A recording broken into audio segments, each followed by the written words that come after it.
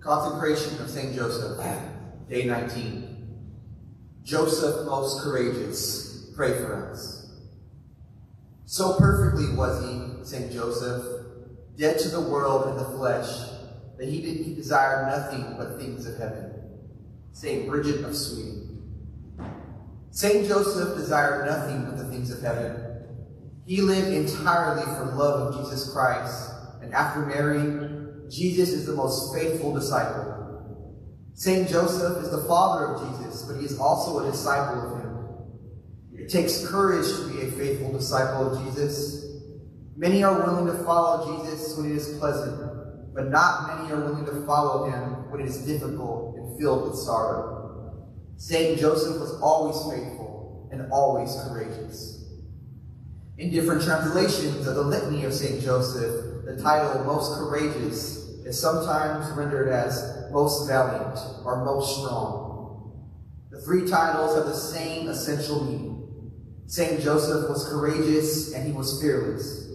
He feared nothing other than offending God and exercised tremendous fortitude in his protection of Jesus and of Mary. Fortitude is a cardinal virtue that strengthens the will and gives a person courage and a firm resolve to do God's will, even in the midst of great suffering. St. Joseph is a man of courage. The root word of courage is cor, meaning heart. To be courageous is to love the good more than the fear of evil and suffering. The courageous man is stout-hearted, bold, and brave in the midst of trials. That St. Joseph was courageous, no one can deny. It took courage for St. Joseph to take his family into enemy territory, Egypt. He knew that he might need to defend his wife and child against physical assaults, and he was willing to do that. No man who is easily intimidated would embark on such a journey. St. Joseph is intimidated by no one. St. Joseph will help you be courageous. To be a saint, you must be courageous. If you imitate St. Joseph, you will not hesitate to enter enemy territory or to undergo spiritual combat. Egypt was a land notorious for thieves, pagan rituals, idols, and sorcerers. Yet St. Joseph fears no man because God is always with him. Your spiritual father, he is a man on fire with love for God. If God is for us, who can be against us? Romans 8:31. St. Joseph will increase the virtue of fortitude in you. Do you remember the passage in Scripture when Jesus came walking on water to his disciples? The disciples were terrified, and Jesus had to calm their spirits, saying, "Take courage, it is I. Do not be afraid." What about you? What are you afraid of? Are you afraid of losing your job? Sacrificing your good name and worldly honors? St. Joseph sacrificed everything for love of Jesus and for love of Mary. Your spiritual father was a poor man and of no esteem in this world. Yet demons and the sorcerers of Egypt were terrified of the courageous heart of St. Joseph. Jesus himself learned courage from the example of St. Joseph. Jesus witnessed his father's courage in Egypt, in Nazareth, in Jerusalem, and the many other places they traveled together. St. Joseph gave his son an example of manly love, courage, strength, and fortitude. With St. Joseph as your spiritual father, you will also have nothing to be afraid of. Our Lord himself, immediately before his suffering and death, instructed his disciples to exercise manly courage, telling them, "In the world you will have trouble, but take courage. I have conquered the world." Set your face toward the heavenly Jerusalem and never look back. O Joseph, Virgin Father of Jesus, most pure spouse of the Virgin Mary, pray for us daily to the Son of God that, armed with the weapons of his grace, we may fight as we may ought in life and be crowned by him in death. Saint Bernardine of Siena.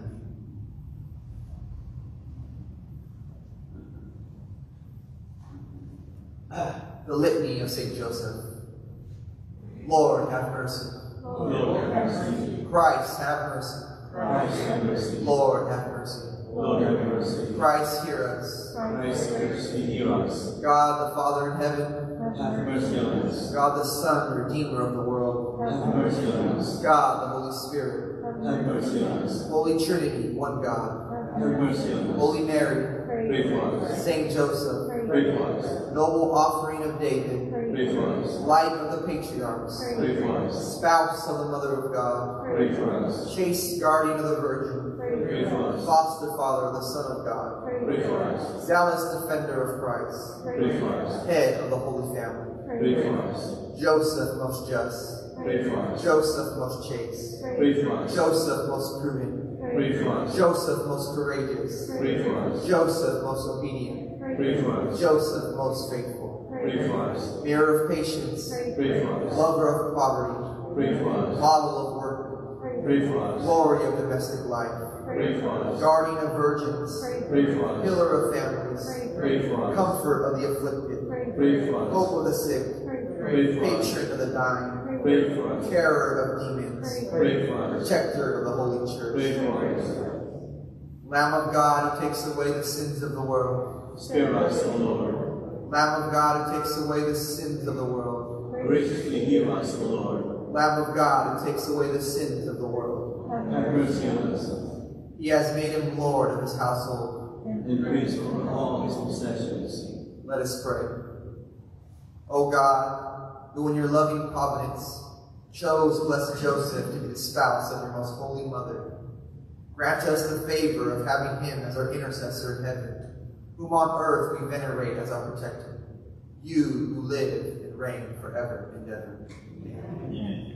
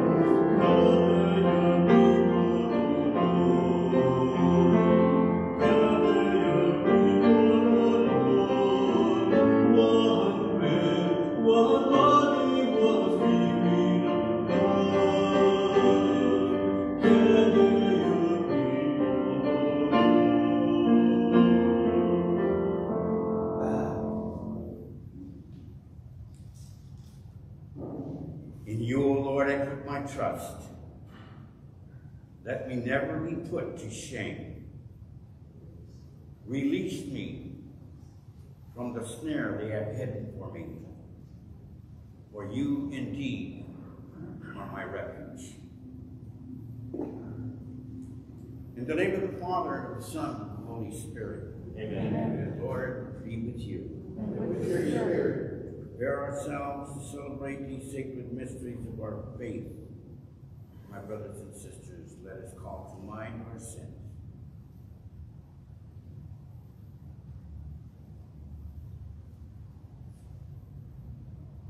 I confess to Almighty God and to you, my brothers and sisters, that I have greatly sinned in my thoughts and in my words, what I have done and in what I have failed to do, through my fault, through my unforgiveness. Therefore I ask my Mary, Virgin, all the angels and saints, and you, my brothers and sisters, pray for me. May Almighty God have mercy on us, forgive us our sins, and bring us to everlasting life. Amen. Lord, have mercy. Lord, have mercy. Christ, have mercy. Christ, have mercy. Lord, have mercy. Lord, have mercy. Let us pray. Grant, we pray, Almighty God, that purifying us by the sacred practice of penance, you may lead us in sincerity of heart to attain the holy things to come. Our Lord Jesus Christ, your Son, who lives and reigns with you in the unity of the Holy Spirit, one God, forever and ever. Amen. I don't have those objections.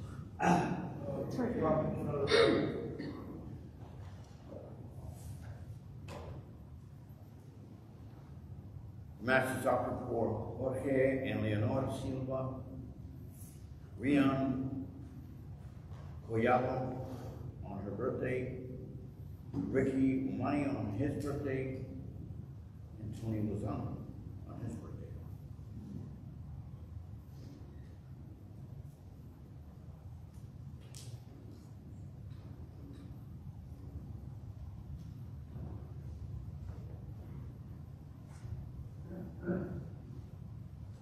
Reading from the book of Genesis. Israel loved Joseph best of all his sons, for he was a child of his old age. He had made him a long tunic. When his brothers saw their father loved him best of all of his sons, they hated him so much that they would not even greet him. One day his brothers had gone to pasture their father's flock at Shechem. Israel said to Joseph, "Your brothers, you know, are tending our flocks at Shechem. Get ready. I will send you to them." St. Joseph went after his brothers and caught up with them in Dothan. They noticed him from a distance, and before he came up to them, they plotted to kill him. They said to one another, "Here comes that master dreamer. Come on.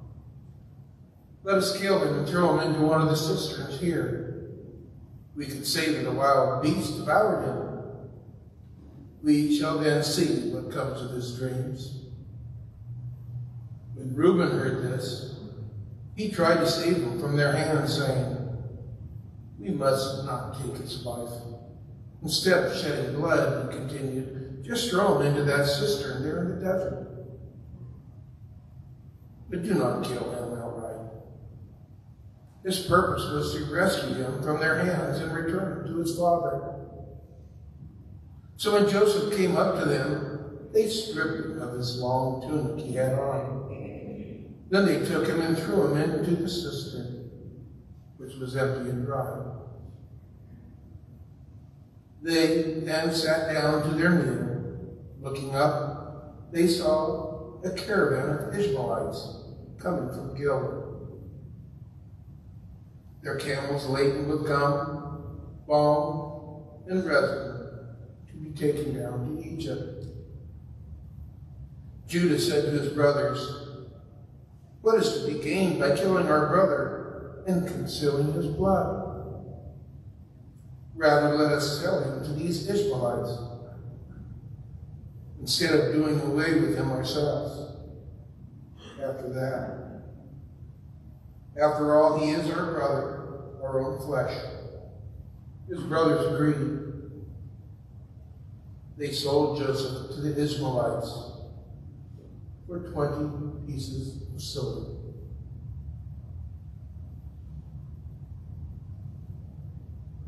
The word of the Lord. Thanks be to God. A responsorial psalm. Remember the marvels the Lord has done. Remember the marvels the Lord has done. When the Lord called down a famine on the land and ruined the crop that sustained them, he sent a man before them, Joseph, sold as a slave. Remember the marvels the Lord has done. They had weighed him down with fetters, and he was bound with chains, till his predictions came to pass, and the word of the Lord proved him true. Remember the marvels the Lord has done. The king sent and released him. The ruler of the people set him free. He made him lord of his house and ruler of all his possessions.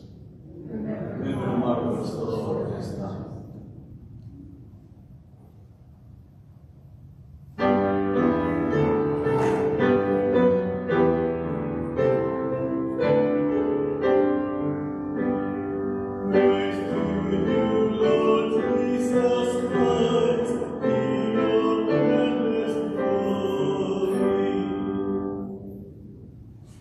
God so loved the world that he gave his only begotten Son, so that everyone who believes in him might have eternal life. Praise to you, Lord Jesus Christ, King of goodness, glory.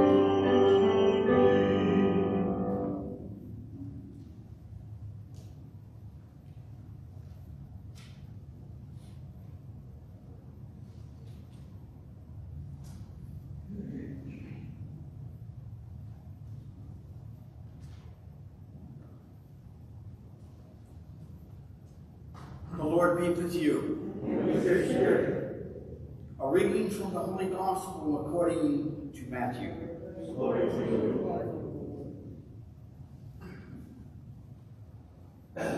Jesus said to the chief priests and the elders of the people, "Hear another parable. There was a landowner who planted a vineyard, put a hedge around it, dug a winepress in it, and built a tower. Then he leased it to tenants and went on a journey. When vintage time drew near, he sent his servants to the tenants to obtain his produce. But the tenants seized the servants, and one they beat, another they killed, and the third they stoned. Again, he sent other servants, more numerous than the first ones, but they treated them in the same way. Finally, he sent his son to them, thinking, they will respect my son. But when the tenants saw the son, they said to one another, this is the heir. Come, let us kill him and acquire his inheritance. They seized him, threw him out of the vineyard, and killed him. What will the owner of the vineyard do to those tenants when he comes? They answered him, he will put those wretched men to a wretched death and lease his vineyard to other tenants, who will give him the produce at the proper times. Jesus said to them, did you ever never read in the scriptures, the stone that the builders rejected has become the cornerstone? But the Lord has this been done, and it is wonderful in our eyes. Therefore I say to you, the kingdom of God will be taken away from you and given to a people that will produce its fruit. When the chief priests and the Pharisees heard his parables, they knew that he was speaking about them. And although they were attempting to arrest him, they feared the crowds. They regarded him as a prophet. The Gospel of the Lord. Praise to you, Lord Jesus Christ.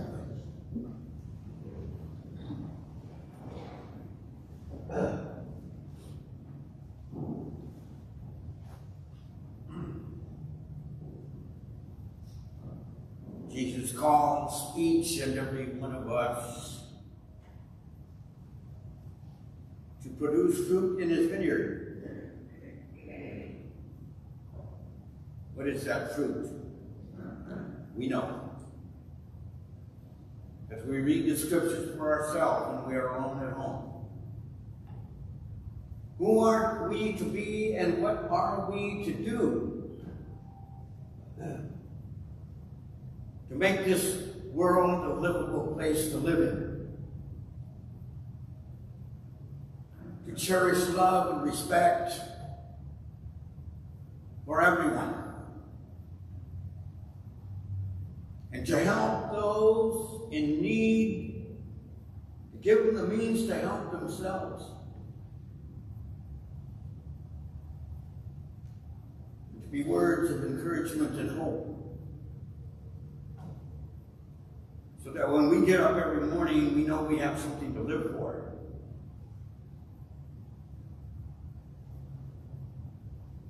And to acknowledge the God that gives us the grace and the power to do these things. If only we will put Him first and us second.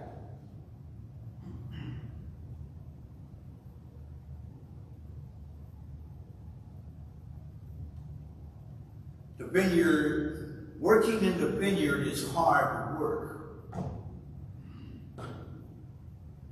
because of the people who are always messing up our work and putting obstacles in our way. Wanting to create this world for them rather than for others.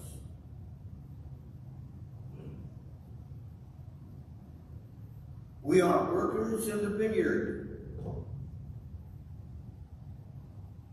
and we are accountable for every produce that we produce. No question about it. You and I know that.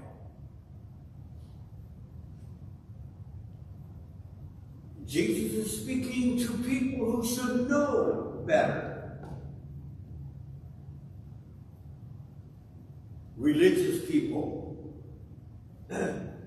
people who know the law and preach it to others. But what they preach, they do not do themselves.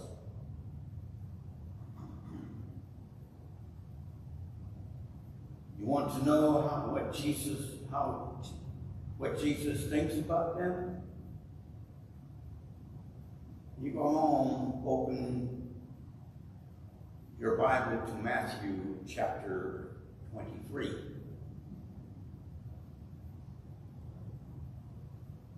And so he tells this parable to them, and they don't like what they hear. Nobody doesn't like anyone criticizing them, and me included.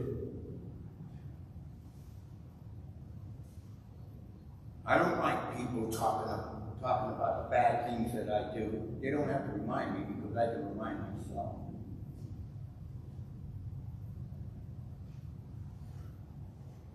I don't like criticism unless it's constructive. Nevertheless, it comes from all angles. And these Pharisees and Sadducees are no different than you and I, are no better than you and I. They know better, but they will not do better.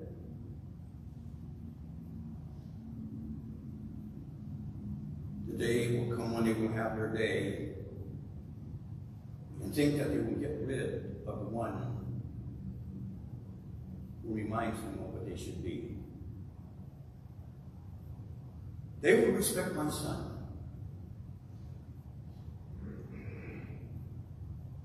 The owner of the vineyard says, no, they won't. And as a result, the time will come when they will be accountable for what they do, whether good or evil. Thank you for your patience for the long sermon.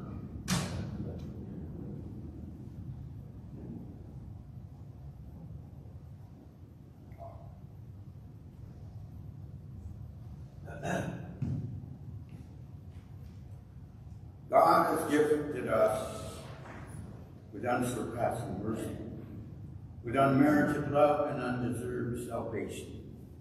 We ask God to continue to bestow this kindness upon us, that the church may not shy away from the challenging mission to free people from every form of injustice. We pray to the Lord. That civil leaders be renewed in their work for lasting peace and justice for all the people. We pray to the Lord. That all who work in ministries of healing make the presence of God tangible for the sick and dying, the discouraged and lonely. We pray to the Lord. That our Lenten journey help us to be courageous in the face of the crosses of our lives, and by grace pass through them to peace and glory. We pray to the Lord. Lord, hear our prayer. That we behold the divine joy in the good and the bad, the just and the unjust, the past and the future, we pray to the Lord. Lord, hear our prayer. That all who have suffered and died may come to share the joy of everlasting life, we pray to the Lord. Lord, hear our prayer. Loving God, when our eyes are opened and healed, we see your kindness to us and exult in joy. Hear our prayers and the hopes of all who trust in you. We ask this through Christ our Lord. Amen.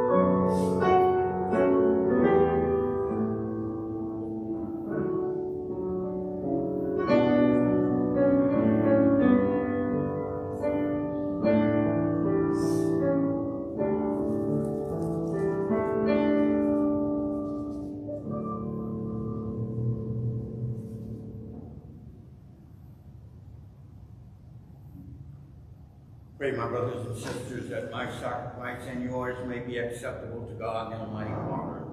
May the Lord accept the sacrifice and hands for the praise and glory of your name, for our good and for the good of all his holy church. May your merciful grace prepare your servants, O God, for the worthy celebration of these mysteries, and lead them to it by a devout way of life, through Christ our Lord. Amen. The Lord be with you. And with your spirit. Lift up your hearts. Lift up our Lord. Let us give thanks to the Lord our God. It is right and just. It is truly right and just, our duty and our salvation, always and everywhere to give you thanks, Lord, Holy Father, Almighty and eternal God. For you have given your children a sacred time for the renewing and purifying of their hearts, that freed from disordered affections, they may so deal with the things of this passing world as to hold, rather to the things that eternally endure. And so with all the angels and saints we praise you, as without end we acclaim. Holy, holy, holy, Lord.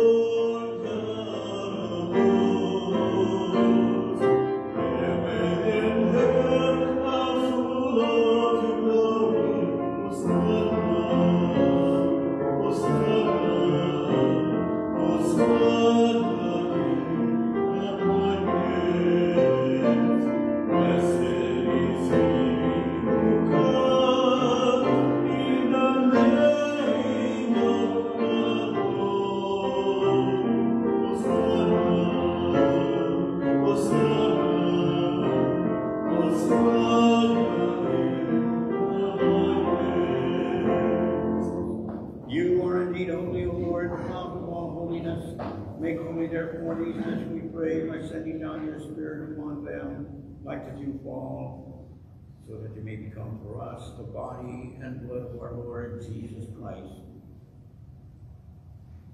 At the time he was betrayed and entered willingly into his passion, he took bread, and giving thanks, broke it, and gave it to his disciples, saying, "Take this, all of you, and eat of it. For this is my body, which will be given up for you."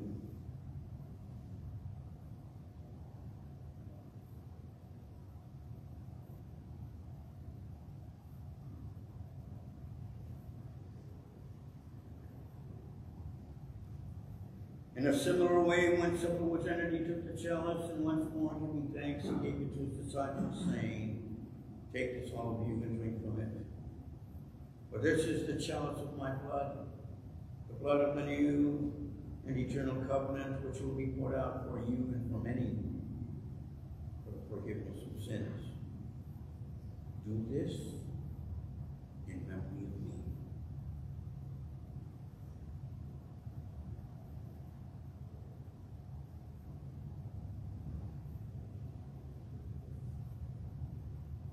The mystery of faith. We proclaim your death, Lord, and profess your resurrection until you come again. Therefore, as we celebrate the memorial of his death and resurrection, we offer you, Lord, the bread of life, the chalice of salvation, giving thanks that you have held us worthy to be in your presence and minister to you. Humbly we pray that partaking of the body and blood of Christ, we may be gathered into one by the Holy Spirit. Remember, Lord, your church spread throughout the world. Bring her to the fullness of charity. Together with Francis, our Pope, and Myron, our Bishop, and all the clergy. Remember also our brothers and sisters who have fallen asleep in the hope of the resurrection, and all who have died in your mercy. Welcome them into the light of your face. Have mercy on us all, we pray, that with Blessed Virgin Mary, Mother of God, with Blessed Joseph, her husband, with the blessed apostles and all the saints who have pleased you throughout the ages, we may merit to be co-heirs to eternal life, and may praise and glorify you through your Son, Jesus Christ. Through him and with him and in him, O God, Almighty Father, in the unity of the Holy Spirit, all glory and honor is yours forever and ever. Amen.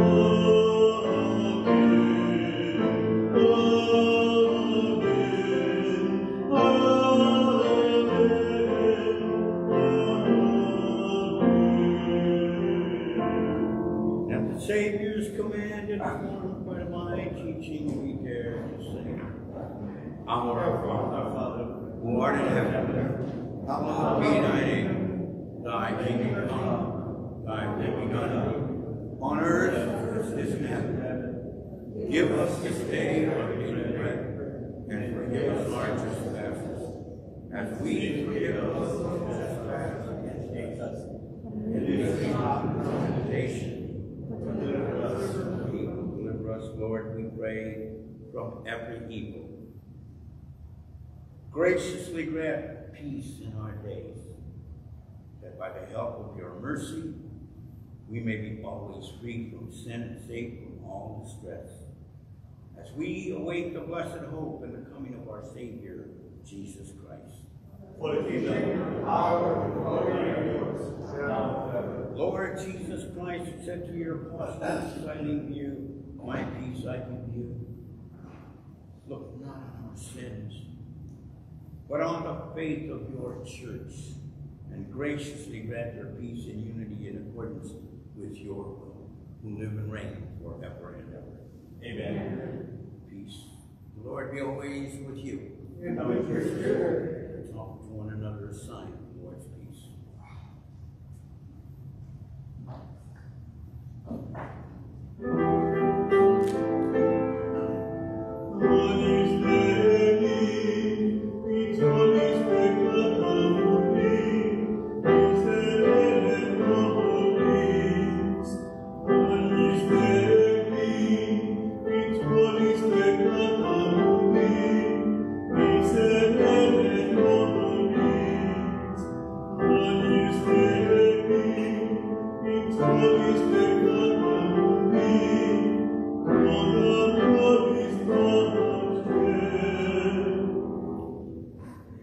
Behold the Lamb of God, behold him who takes away the sins of the world.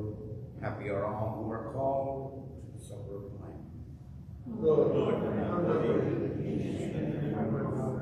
Lord, say the Lord, and my soul shall be filled.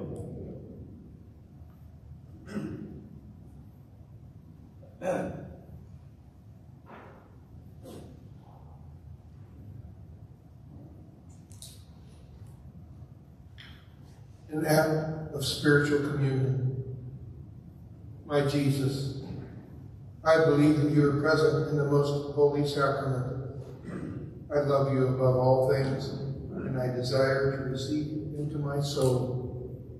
Since I cannot at this moment receive you sacramentally, come at least spiritually into my heart. I embrace you as if you were already there, and unite myself only to you. Never permit me to be separated from you. Amen. Amen.